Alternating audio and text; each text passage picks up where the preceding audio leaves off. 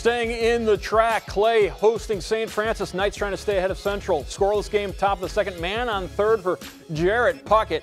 Right fielder catches it, throws it to the cutoff man. Sam Casca caught, making the big round third, but the throw gets away. That allows Casca to score the first run of the game. St. Francis in front. Puckett back at the dish in the fourth. Dribbles it down the line over the head of the third baseman. Knights up 2-0.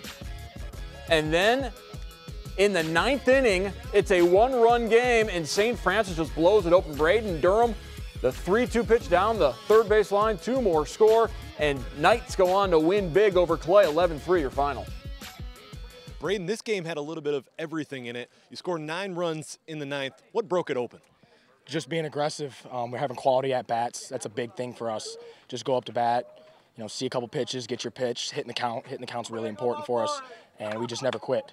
I'm very proud of this team. A very good win today.